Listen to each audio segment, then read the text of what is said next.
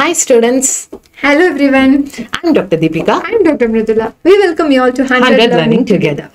So New Year celebration வருது, Pongal celebration வருது. So இந்த celebrations முடிஞ்சு பார்த்தோம்னா அப்படியே ஃபெப்ரவரியில practicals வந்துரும்.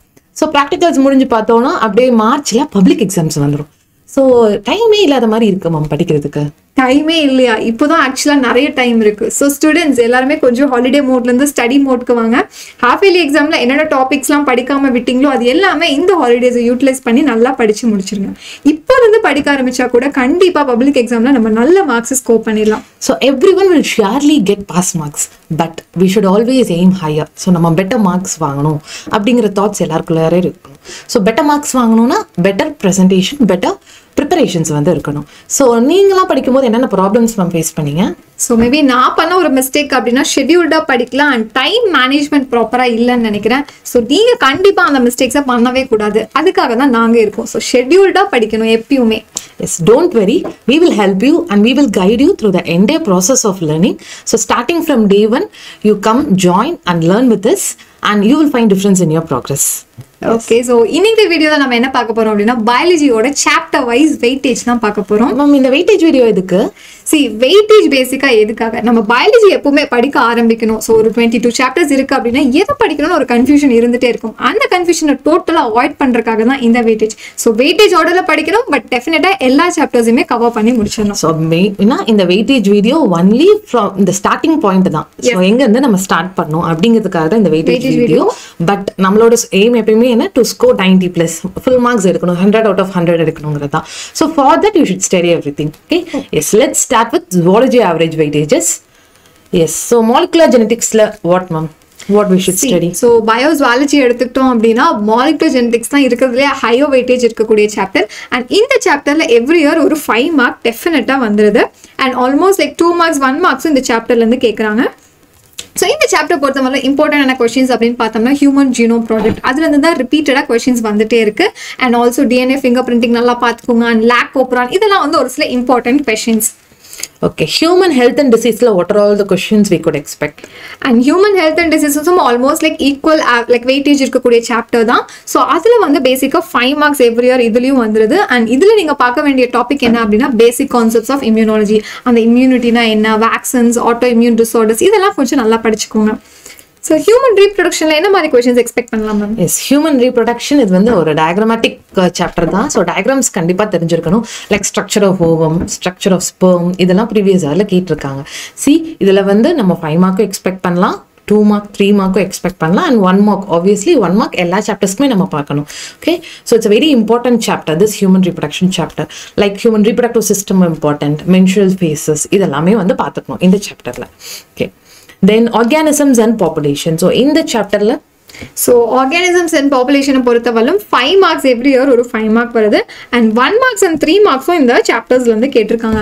ஸோ இந்த சாப்டர்ல பேசிக்கா வந்து அந்த last portion like population attributes எல்லாம் இருக்கு இல்லையா, அதெல்லாம் வந்து கொஞ்சம் நல்லா பார்த்துக்கோங்க. வாட் இஸ் மார்டாலிட்டி, நேட்டாலிட்டி இதெல்லாம் நல்லா பார்த்துக்கோங்க.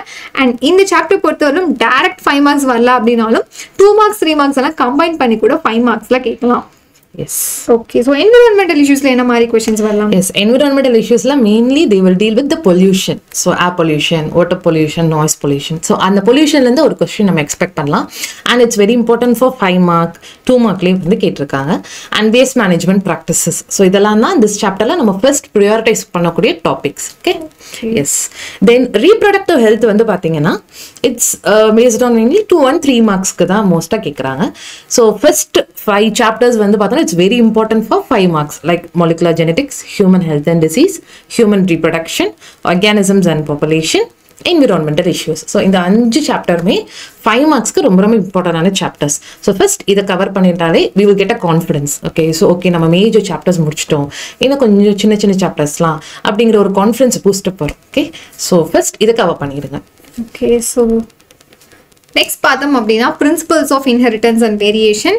அண்ட் இந்த சாப்டர் பொறுத்தவரைக்கும் நமக்கு பயாலஜியில் ஆல்ரெடி தெரியும் லைக் கொஸ்டின் நம்பர் 19 அதாவது 3 மார்க்ஸ்ல கம்பல்சரி கொஸ்டின்ஸ் எவ்ரி இயர் இருக்கு. That is question number 19. So அது வந்து ஒரு கம்பல்சரி கொஸ்டின். ஸோ யூஸ்வலாக பார்த்தோம்னா இதுவரை வந்த பேப்பர்ஸில் கொஸ்டின் அந்த 19th கொஸ்டின் வந்துட்டு 4th சாப்டர்ல இருந்து தான் ரிப்பீட்டடாக கேட்டிருக்காங்க. ஸோ 4th சாப்டர்ல நீங்க வந்து 3 மார்க்ஸ்க்கு அதிக இம்பார்ட்டன்ஸ் கொடுத்து படிக்கணும். ஸோ 3 மார்க்ஸ் பேசிக்காக வந்து கலர் பிளைண்ட்னஸ், அதோட ஃப்ளோ சார்ட், ஹீமோஃபிலியா, அதோட எல்லாமே வந்து கொஞ்சம் நல்லா பார்த்துக்கோங்க. Yes, so all of you must attend this 19th question. ரொம்ப important. Botany சரி, zoology சரி. And then in evolution, so எவல்யூஷனில் பார்த்தோம் அப்படின்னா மெயினாக அந்த தியரிஸ்லாம் கொஞ்சம் நல்லா பார்த்துக்கோங்க. அந்த லாஸ்ட் போர்ஷன் லைக் அந்த origin and evolution of man இருக்கு இல்லையா, ஸோ அதெல்லாம் வந்து கொஞ்சம் நல்லா பார்த்துக்கோங்க. ஸோ பேசிக்காக அது வந்து 5 மார்க்ஸ் இல்லை 2-3 மார்க்ஸ் கூட வரலாம். ஸோ நெக்ஸ்ட் இந்த லாஸ்ட் 4 சாப்டர்ஸ்க்கு எதுக்கு இம்பார்ட்டன்ஸ் கொடுத்து படிக்கணும் மேம்? ஓகே, ஸோ இந்த லாஸ்ட் 4 சாப்டர்ஸ்மே மெயின்லி 2 மார்க் 3 மார்க் தான் ரொம்ப important. So applications of Biotech, microbes in human welfare, reproduction in organisms. So இந்த 3 சாப்டர்ஸ்மே இப்போ வரைக்கும் 2-3 மார்க்ஸ் தான் ரொம்ப important. And we could expect questions from 5 mark also, May R may not be. So எவல்யூஷனும் பயோடைவர்சிட்டியில இருந்தும் 5 marks வந்து வந்திருக்கு. ஓகே, ஸோ இந்த சாப்டர்ஸ்லாம் பார்த்தீங்கன்னா அப்ளிகேஷன்ஸ் ஆஃப் பயோடெக்லாம் பார்த்துருந்தீங்கன்னா gene therapy, stem cell therapy இதெல்லாம் ரொம்ப important. Microbes in human வெல்ஃபேர்ல so it's very interesting chapter. So அந்த microbes இன் industrial products அதெல்லாம் ஃபர்ஸ்ட் டூ டாபிக்ஸ். ஸோ அதை முடிச்சுட்டு மற்ற டாபிக்ஸ்லாம் நம்ம போகணும். ஓகே, அண்ட் தென் பயோடைவர்சிட்டியில் பார்த்தீங்கன்னா causes of loss of biodiversity. So loss of biodiversity தான் ரொம்ப காமனாக கேட்குற கொஷின். அப்புறம் கன்சர்வேஷன் இதெல்லாம் கேட்குறாங்க. And reproduction in organisms finally வந்து த பார்த்தனோஜெனிசிஸ் டாபிக் அதுல இருந்து தான் கேட்குறாங்க. ஸோ இதெல்லாம் ஃபர்ஸ்ட் முடிச்சுட்டு then we should move on to the next topics. Okay, so நம்ம பயோசுவாலஜியோட ஆவரேஜ் வெயிட்டேஜ் பார்த்தாச்சு. நெக்ஸ்ட் பயோ பாட்னியோட வெயிட்டேஜ் பார்ப்போம். ஓகே, ஸோ அதில் வந்து ஹையர் வெயிட்டேஜ் இருக்கக்கூடிய சாப்டர் எது அப்படின்னா reproduction in plants. That is almost 16% இருக்கு அதோட வெயிட்டேஜ். ஸோ எவ்ரி இயர் வந்து கண்டிப்பாக ஒரு 1 mark, 2 mark, 3 mark and 5 mark வந்து இந்த சாப்டர்லேருந்து கேட்டுறாங்க. அண்ட் அந்த compulsory question that is question number 19. So அந்த 3 மார்க்கும் பார்த்தோம் அப்படின்னா லாஸ்ட் இயர் வந்து ரீப்ரொடக்ஷன் இன் பிளான்ஸ்ல தான் கேட்டிருக்காங்க. That is structure of ஓவியூ. So இந்த சாப்டர் டயக்ராம்ஸ்க்கும் நீங்கள் அதிக இம்பார்ட்டன்ஸ் கொடுக்கணும். மெயினாக வந்து அந்த ஓவியூலோட ஸ்ட்ரக்சர், மைக்ரோஸ்போரோஜெனசிஸ் அண்ட் லாஸ்ட் போர்ஷன் இருக்கு இல்லையா லைக் பார்த்தனோகார்பி அண்ட் பாலி எம்ப்ரியான் இதெல்லாம் வந்து கொஞ்சம் நல்லா படிச்சுக்கோங்க. எஸ், அபவுட் பயோடெக் சாப்டர்ல ஸோ பயோடெக்கை பொறுத்தவரைக்கும் மெயினாக வந்துட்டு 5 மார்க்ஸ் வரலாம். அண்ட் ஆல்மோஸ்ட் லைக் 2-3 மார்க்ஸ் வந்துட்டு எவ்ரி இயர் வந்துட்டு இருக்கு.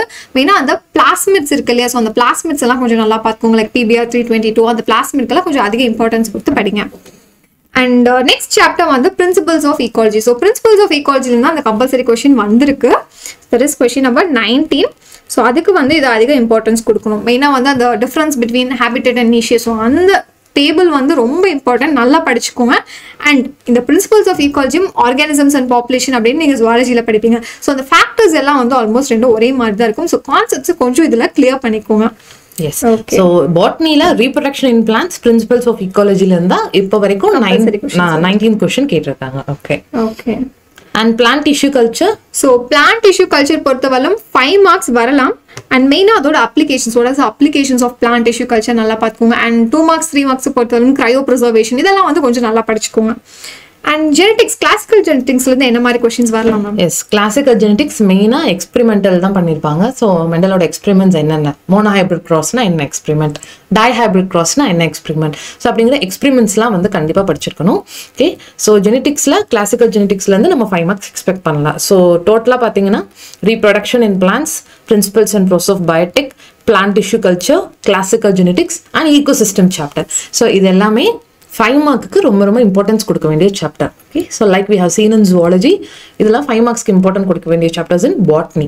ஓகே, ஸோ ஈகோசிஸ்டம்ல இருந்து கூட 5 மார்க்ஸ் வரலாம். ஸோ அதையும் வந்து கொஞ்சம் நல்லா படிச்சுக்கோங்க. எஸ், தென் environmental issues. So environmental issues like botany-லயும் இருக்கு, zoology-லயும் இருக்கு. இதுல என்ன மாதிரி क्वेश्चंस வரலாம்? This environmental issues வந்து பாத்தீங்கன்னா நம்ம அங்க சொன்ன மாதிரி pollution டீல் பண்ணிருப்பாங்க. Here global warming பத்தி டீல் பண்ணிருப்பாங்க. So global warming ரொம்ப important. So first அதுல இருந்து ஸ்டார்ட் பண்ணுங்க.